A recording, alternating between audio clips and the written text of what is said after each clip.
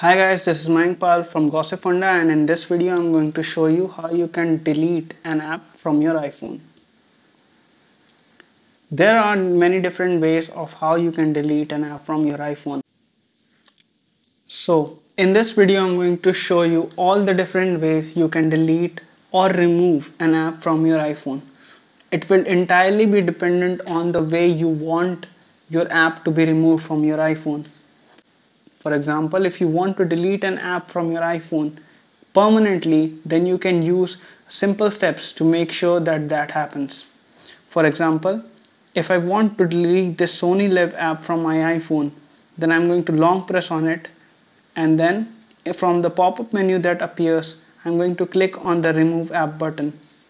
When I click on the remove app button, there will be some of the pop-ups that will appear. Click on the delete app and then confirm your delete, and this app will be permanently deleted.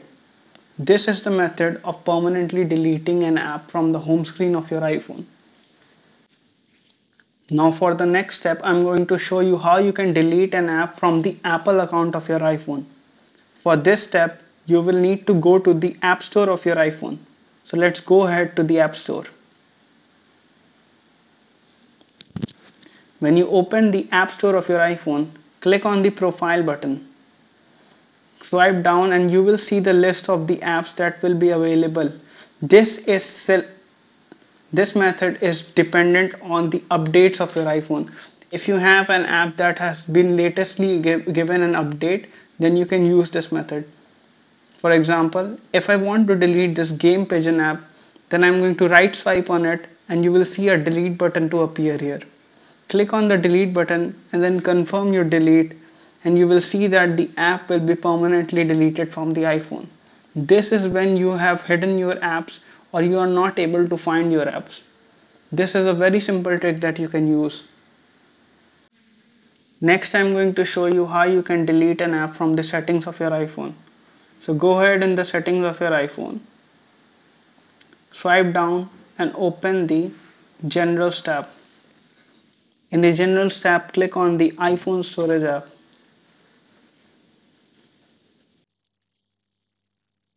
Wait for it until the apps are loaded, and then you can go ahead and delete an app. For example, if I wanted to delete the Coursera app, then I'm going to go ahead and delete the app. You can also use this method to offload an app from your iPhone. Offloading an app means that you can delete the app data from the iPhone, but you can keep the original app. Whenever you reinstall the app will be there in the basic form. So go ahead and delete the app from the iPhone. Confirm your delete to confirm your delete. For more amazing tips and tricks, make sure you like, share and comment on this video, and make sure you subscribe to the Gossipfunda channel.